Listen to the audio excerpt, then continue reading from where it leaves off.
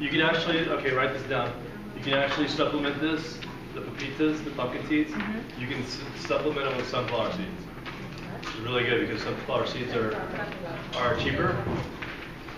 And it definitely tastes as good. So. As the pumpkin seeds, you think? That's pumpkin seeds. So just so you have options, so you can play around, so you can see how you can be creative just by switching something out. You know. Do you get sunflower seeds that haven't been gassed to remove the shell? That haven't been whole? Yeah. I mean, I've been getting truly raw pumpkin seeds. Pumpkin seeds, yes, but sunflower seeds, no. Sunflower seeds, yeah. Yeah, they sprout, and they haven't been, they're fine. Oh, even though they've been gassed? I mean, I have not heard of the ones that I get being gassed. They use gas to remove the shells. Huh, I don't know about that. I mean, I want to know more about this, because I've been in this for 13 years and I've never heard of this. What about, really? I know, I agree with you, but never know. See, she's like never heard it either, like, I don't know about that. You heard about the almonds? The sunflower seeds, that all raw sunflower seeds have been gassed? No, you know what I think you're thinking of? Cashews. Cashews. Yeah. Because all raw sunflower seeds. I've never heard them say As a process. Really? But pumpkin seeds are okay, because they don't have that. Okay, well, I mean, I'm going to have to do more research on that one, because Gabriel's never told me that. I've never heard that before. Huh. Wow. It's possible that I don't know something, that's for sure. Straight up. Like, I have a lot to learn, and I'm like open, believe me. I'm like straight open. So.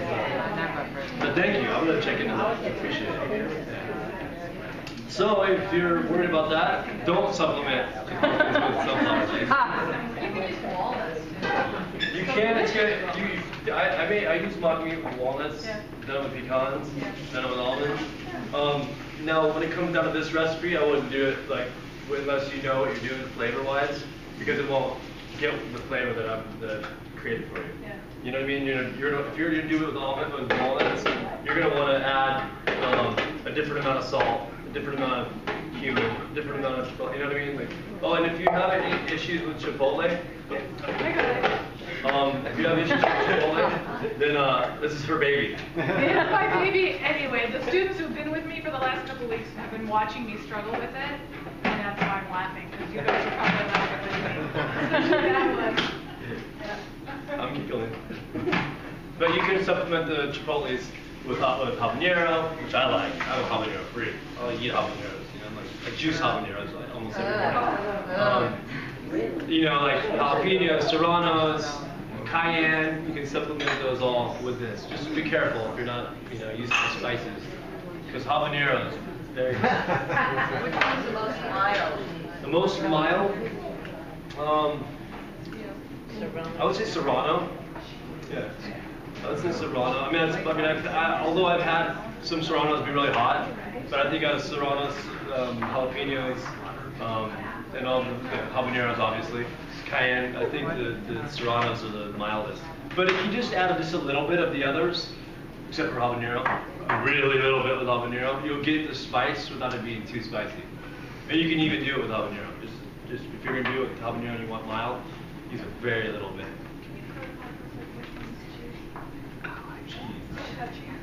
For the tacos. That's right here. Sorry. Is this all the cheese for the taco? Yeah. Okay. Yeah. And then the sour cream is you get the sour cream. Is that Sour cream here. Is that also a sour cream? Yeah, but it's not full shot. Okay. That'll be enough. Just a little bit of that, and it's for extra fun. Okay, so now I'm gonna put the sunflower seeds and the pepitas. I shouldn't say anything about sunflower seeds. I'm so glad I did because I want to check into it. Thank you. You coming and ruining my class and stuff.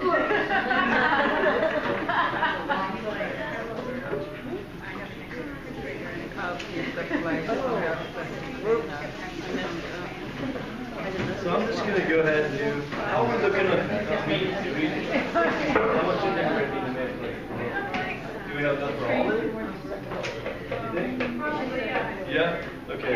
Well then, maybe I'm not going to make as much as I just thought.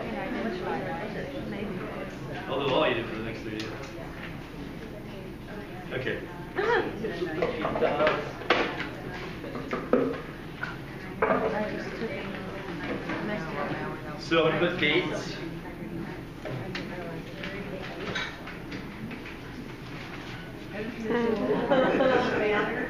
You didn't see that, right? These are fresh jewels.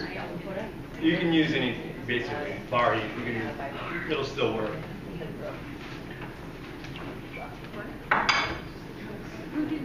I'm gonna do some sun-dried tomatoes. Now these have been soaked. I always use I always soak. Just kidding. Now I always soak my sun-dried tomatoes, sun-dried tomatoes, rehydrate them. Usually, with most sun-dried tomatoes, you just have to do it for about 30 minutes, maybe an hour. Some of them are more dry than others. Although I prefer to get ones that are pretty soft, so I know that they're not too dry, and they'll just rehydrate really quick. And I know that there are more chances that they haven't been dehydrated above 118 degrees. So now I'm gonna put some cumin in. Now, if you know where to get some cumin that's been like, dehydrated at 118 degrees, let me know, please. And then I'm gonna do some chipotle. Put some cilantro. Cilantro and cumin are like essential in a lot of the Mexican food. I'm gonna put some fresh tomatoes. I'll leave the rest of this for the assimilation. Assembly. Here's some more tomatoes. Thank you. Okay. A little salt. Remember, salt is what it brings out flavors. It brings out the herb flavors and herbs, and brings out the flavors in vegetables and fruits. And it's an enhancer. You don't want to overdo it, but you want to definitely have enough to bring out the flavor. And when I say this, I mean really specifically when you're turning other people on who've never had it or who've had bad experience. I've run into a lot of people, 2 celebrities that I worked with, like they wouldn't, Keenan Ivory Wayans, I'll say their name. Here we go, there's a name. Keenan Ivory Wayans, Jeremy Piven. They didn't even want to eat my food because they'd had a bad experience with raw food. So when my friend, a mutual friend, had told them, hey, you need to try Chef Elon's food. Raw food. I was like, no.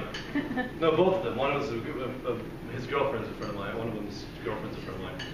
He said it's the same thing. And she's like, no, you gotta try this. And then I took something for them. They tried it, and they're like, whoa.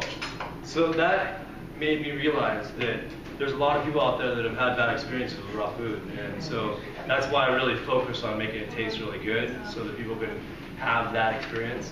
Because once we've been turned on to it, once the seeds have been planted, and once we've like awakened to this awareness, to this knowledge, then we can read a bunch of books, then we can test out and experiment all over the map, and we can find what works for us.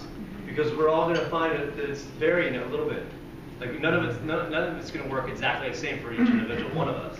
So it opens up that doorway down that intuitive highway for every individual person through the taste buds. And now that it's becoming more popular, now that it's really is being taken to the masses more and more, that's where it's going to be more important that it tastes good, especially with the standard American diet. Quote unquote sad. I mean, it's people like I know that for me it was big for me because my children's mother is who turned me on to raw foods. The concept of raw food and the food and the actual eating raw food cuisine. Giuliano had opened his restaurant about, 14, 15 years ago over in Santa Monica, over in San Francisco. And we drove by there a bunch of times, and she had read books by Anne Wigmore and Victoras Kolinskas in the 80s, and so she was telling me about it, and I'm just like, why would I want to go to a restaurant that serves oranges and apples? And finally she dragged me in there, and I ate a meal, and I'm like, wow, oh my God. And then I met this lady who had healed herself from cancer, and my mom passed away from cancer when I was 18, and I was just like, well, that really hit me hard. This is all within this first raw food meal that I ever had. And so I was, at that moment, I was like, okay, I was convinced. And for 2 years of my life, I was hardcore, 100%, or as much as we knew 100% was back then, like raw. And I never got sick. And then the rest of the story from after that until 7 years ago, there was a lot of I went back and started experimenting with cooked foods, and it went even deeper than that. And you can find my story out by like checking me out on YouTube. I'm not going to go all into it right now, but I've been experiencing, I've been experimenting. I was raised vegetarian, and rebelled to meat, went to vegetarian, to vegan, to raw, to back to meat, to like, and then found out that what works best for me is a plant-based raw diet. And that's why at this point in my life, I'm like happy that I eat like 98%. And when I say 98%, I'm not one to really like to put percentages on the whole raw food thing, but just to throw a percentage out there, I would say 98% because I do eat a little nutritional yeast, a little agave, and I do eat a little bit of maple syrup and products that aren't 100% raw in my raw foods. But one thing that I truly, really pray for and want to give to you is that don't torture yourself. Like, do it at your own pace. Like, eat 5% raw. Eat an apple more each day. Eat a salad more each day. Seriously, we toxify our minds, which is worse than what we put in our bodies sometimes. So if we take on this and we really like torture ourselves, then we're not really going to get the full benefits of what we have in front of us and what the gifts that we've been given. So I plead with you, like, don't, just because I'm like 98% or this person's 100% or this person's 95%, don't feel bad like you're behind, because everyone is in a different place and we're all evolving at our own pace. And every single lesson and challenge in our life is a gift. It's a gift. Like a gift. I've had such intense things happen in my life, like things that like I don't even believe I'm here, like time after time, and every time, every single one of the times, whether I knew it or not, at this point in my life, when bad things happen to me, I know that there's something good coming from it, and I just take it on, and I'm so thankful for it, and I take it on as this gift and a challenge that's going to make me grow and become a better person, so I can truly give my gifts and share with the world in a profound and powerful way. Like that's what it's about. Like, just know that like all these hardships that we're going through, there's some light in the tunnel, and it's gonna be like, and it's for a reason. Blah blah blah. I don't want to preach, and like that's just something that I've gathered along my 40 years of life, and it's rang pretty true, like time and time again. So I mean, there's nothing wrong with like coming from that mindset either. I mean, because when you're coming from the mindset of like just being grateful for everything that's happened, and that everything is a gift and and every challenge is something to work through, you're gonna always come out with something better. You know? I mean, I can tell that most of you in this room, if not all of you, from what I'm feeling, are definitely what my mentor Luke Corona calls Hebes. Yeah, I'm a little German Jew, but I don't mean Hebrew. I mean highly evolved beings. You know, we're all on the path. We've all came to this place, to this gathering, for a reason. We've all connected here. There's a lot of power in this energy of us communing, of us gathering here, and it's for a reason, because we have taken on this path together, and so we're here to support each other. I love life. I'm so grateful. Like, I swear, like if you've known what I went through in the last week, most people would just like trip, and I'm like still like loving life and smiling, right? I'm not gonna go into all that. I'm not going there.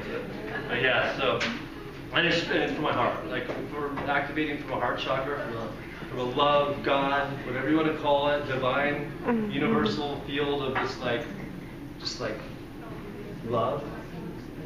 Then we're gonna be like, we're gonna be bright beings that every person that we come in contact with is gonna be so glad they connected with us. Whether they be a homeless person, whether they be someone that's like just going through the work, like they're just gonna be so grateful, whether they know it or not, consciously or subconsciously. You know, it's gonna be like this gift for them. You're gonna be a gift for them. Your smile, your love is gonna be a gift for them. You know? I can answer questions now. I can stop talking. I can go on and on and on. I can go on hours. Believe me.